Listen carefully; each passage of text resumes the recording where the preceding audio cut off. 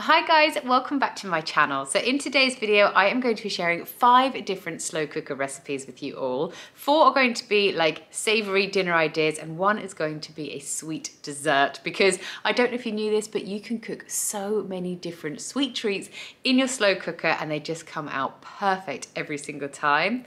If you're watching this video and you're new to my channel, I would love for you to press that subscribe button down below. I post loads of different foodie content on my channel, and every single Sunday morning at 7 AM UK time, I post a brand new recipe idea. So if you need some meal inspiration, then I would love for you to stick around. Also over my Instagram, I post loads of different foodie content too. So if you need even more inspiration, then I would love for you to follow me over there too. It's absolutely freezing cold in the UK here now, so it's perfect slow cooker weather. So I really hope these recipes look really delicious to you. They've been tried and tested by my family and they have all gone down an absolute treat. So hopefully they will for your family too. So with all that said, let's get straight on into this video.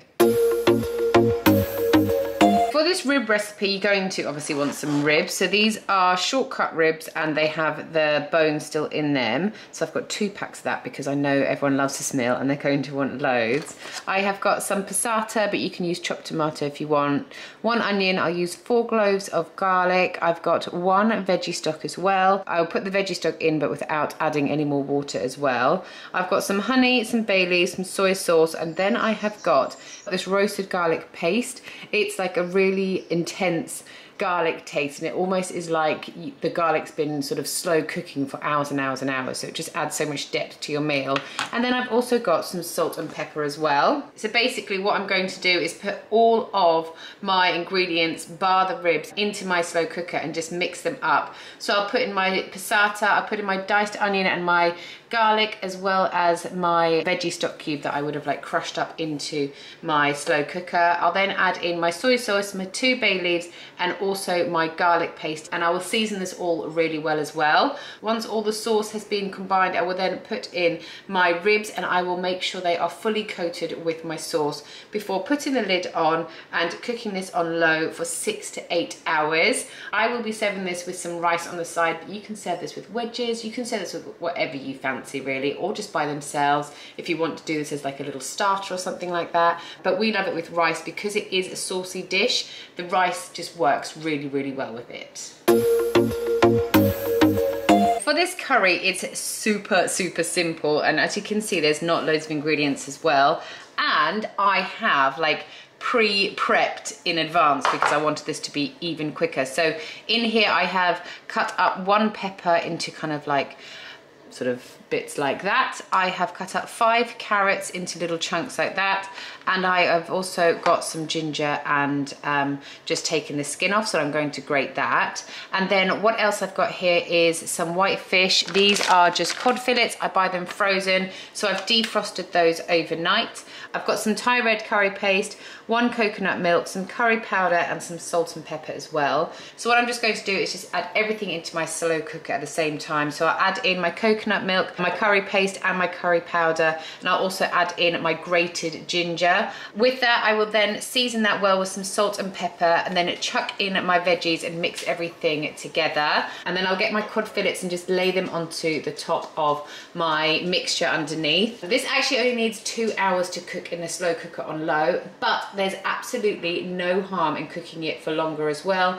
If you want to, you could actually make up the sauce, leave the veggies and your cod out until you get home from work, and then you can put those in for the last sort of half an hour while you're cooking up your rice to make sure they're not too soft. So what I'll just do is pop these into my slow cooker for 2 hours on low, and then it's all just ready to serve. I'll make up some rice on the side and then just serve my curry over my rice and enjoy.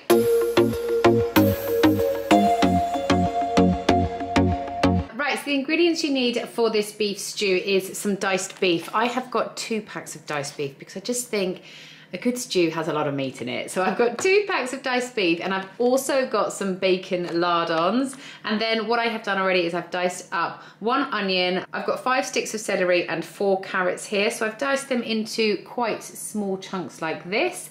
I've also got some tomato puree, 600 mils of beef stock. And then, I don't know if you guys have ever seen these before, but these are literally amazing. So these are red wine stock cubes. So I have got normal beef stock here, but then I'll also be adding 1 of these stock cubes to my stew as well. It just adds so much flavour and depth to your stew. What I've done here is I have got 3 tablespoons of flour, and then I've just mixed it together with some water to make some paste. And this is just going to help thicken your stew up so it's not going to be watery. To season it, I've got some salt and pepper, some mixed herbs, and I'll be adding in some bay leaves as well. So what I'm going to start off by doing is I'm going to put all of my carrots, my celery and my onion into a pan with some butter, and I'm just going to saute those off. Once those have sauteed, I'll add those into my slow cooker, and to the pan I will then add my diced beef and my lardons, and I'll just brown those off to sear the meat and to seal it.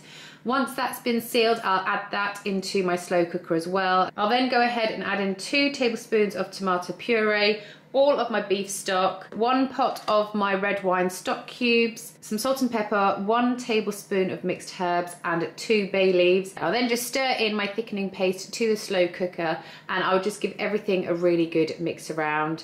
Don't worry if your paste looks like it's not combining well. Once everything heats up, it'll kind of dissolve into your liquid. You then want to put your slow cooker on low for 8 to 10 hours and just leave it to cook away. We love serving this with mashed potato, but you can just have it by itself. You can serve this with rice, you can serve it with whatever you like, but we think mashed potato goes best with this. So the ingredients for this meal that you're going to need is quite a lot of kidney beans. So I have got 2 tins of these ones these are just in water, normal kidney beans that I will drain. And then I've got another 2 tins of kidney beans, but this is in a chili sauce. It's not too spicy, so don't worry about it. And because you're going to combine 2 of the chili sauce ones with just the normal ones, it kind of makes the flavour even milder. So I've just got 2 of each of those tins. I've got 1 tin of chopped tomatoes, I've got some bay leaves, I've got some chorizo and onion, I'll use 4 cloves of garlic, and I've also got some salt and pepper here as well. So this is such a simple meal. All you need to do is dice up your onion and your garlic and your chorizo, and you're just going to start off by frying those off in a pan. I like to just crispen the chorizo off a little bit so it's got a bit of a bite to it when it's in your dish. Once you have sauteed your onion and garlic and fried off your chorizo a bit, you're then just ready to chuck everything into your slow cooker. So I'll put in my onion, garlic and chorizo mix. I will then put in my 2 tins of kidney beans in the chili sauce, and I'll put in my 2 tins of kidney beans that were in the water but they'll be drained off. I will also add in my tin of chopped tomatoes, 3 or so bay leaves depending on the size of them, and also some salt and pepper as well. I forgot to say that I'm also going to be adding in 100 mils of veggie stock as well. Because there's nothing to actually cook in this, you could just put this into your slow cooker for 1 or 2 hours on high, but because I just want to chuck this in the morning, I'm going to put mine on for 6 hours on low. And then what we like to do is we like to serve this with some rice. So half an hour before I'm ready to serve up, I will cook myself some rice and then serve my red bean chili over the top of it when it's ready. So the ingredients that you're going to need for this chocolate peanut butter cake is some flour. I've got self-raising flour, or you can use plain flour, completely up to you, as long as you do have some baking powder or bicarbonate soda. So you're going to need some flour, a little bit of salt, some sour cream, some baking powder or bicarb. I've got some brown sugar, and I've also here got chunky peanut butter. You can use chunky or smooth, but I think the chunky just gives it a really, really nice texture in the cake. Then you're also going to need some butter, vanilla extract. I've got some golden caster sugar here, but you can just use regular caster sugar. I've got some milk, and I've got 200 grams of dark chocolate chips as well. So what I'm going to start off by doing is whisking together my flour, brown sugar, my bicarbonate of soda and some salt into a bowl. Then in a separate bowl I'm going to whisk together my peanut butter, my sour cream, my butter and some boiling water in there as well. The mixture will be very, very thick and that's how it is meant to be. You then want to stir in your flour mixture until it's fully combined, and it's at this point that you want to add your chocolate chips. You just want to generously grease your slow cooker. I do find this step is quite important, as sometimes I get bits of the cake kind of stick to the side of the slow cooker, and it just makes it a lot easier to remove it from the slow cooker at the end. Once you have greased your slow cooker, you're then ready to pour in your cake mixture, and in another separate bowl you want to whisk together your caster sugar, your cocoa powder. Oh, sorry, I forgot to actually show you I was using cocoa powder as well. So like I said, you want to whisk together your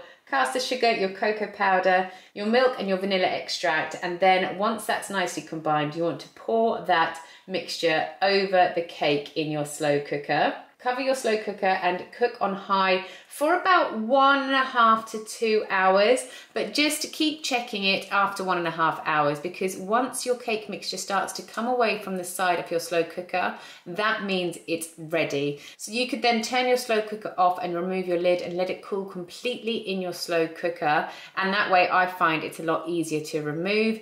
If I try and remove this when it's hot, sometimes it breaks up, but this is honestly one of the most gooey, tastiest, crunchiest cakes you will have because of the nice peanut butter crunchy bits in there. Well worth a try, and it's just so easy to make as well. Thanks so much for watching today's video. I really hope you enjoyed it. Don't forget to hit that subscribe button down below, and I will see you guys again soon with another video just like this. Bye!